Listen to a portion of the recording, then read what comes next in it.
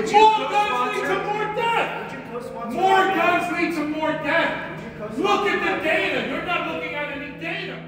That's New York Democratic Congressman Jamaal Bowman arguing with Kentucky Republican Thomas Massie over how to stop school shootings like the one in Nashville that left 3 students and 3 adults dead.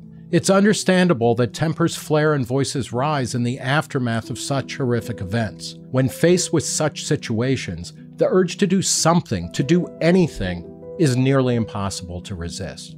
But is Congressman Bowman right that more guns lead to more deaths? The short answer is no.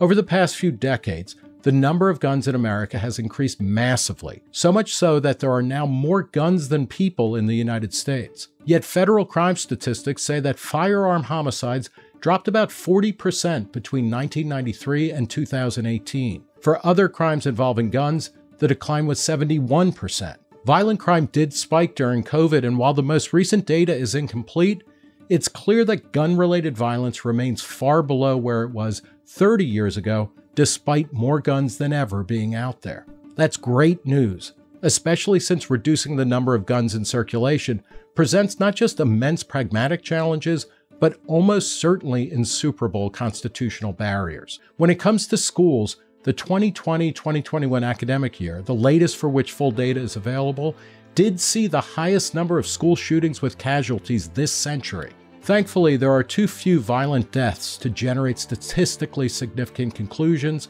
but the long-term trends show no increase in homicides or suicides among students, staff, and teachers.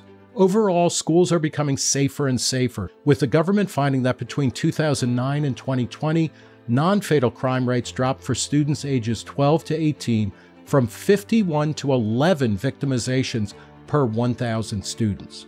What about Congressman Massie's contention? You know, there's never been a school shooting in a school that allows teachers to carry. He appears to be correct, though contrary to his claim that there's never been an accidental weapons discharge by a teacher, a January 2023 RAND Corporation study found that teachers have indeed been involved in accidental discharges of weapons. On the larger question of arming teachers, RAND simply says there isn't good enough data on whether doing so would increase gun violence or reduce it across 8 categories, such as stopping mass shootings or preventing suicides. What then is to be done?